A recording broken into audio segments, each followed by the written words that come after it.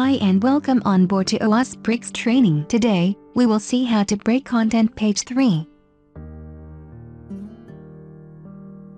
This page is accepting inputs through post parameter. I'm opening up Hackbar and loading the URL and post data to manipulate them.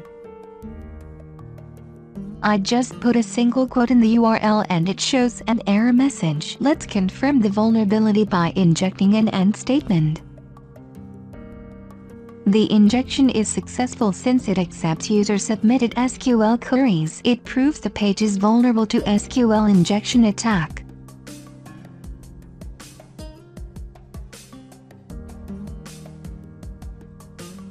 Let's find out the number of columns by order by statement. The trick here is to craft the inputs in such a way that it will show up error message for invalid column number.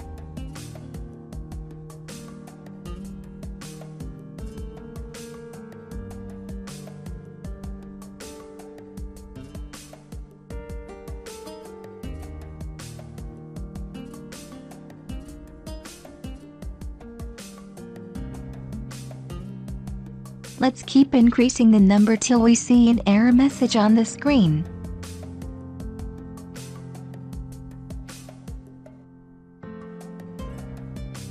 We have got an error message on number 9, so the number of valid columns are 8. Let's make an appropriate union select statement.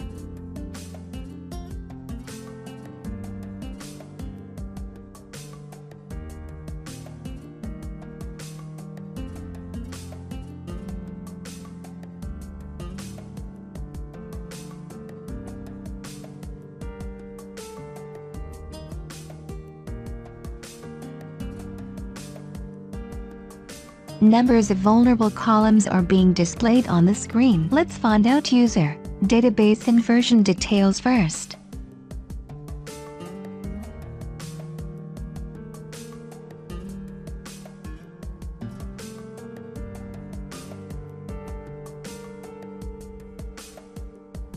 Let's try to find out the table name on Bricks database.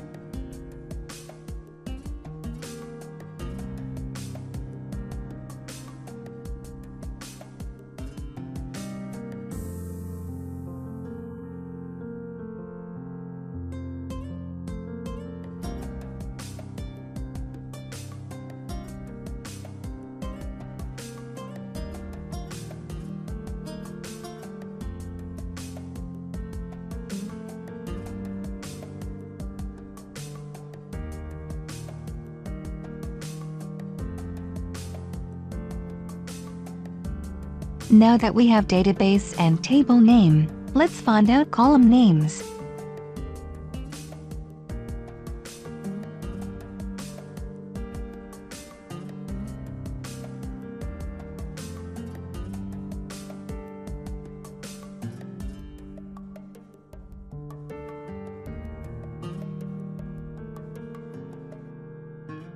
Let's fetch out name and password details of all the users.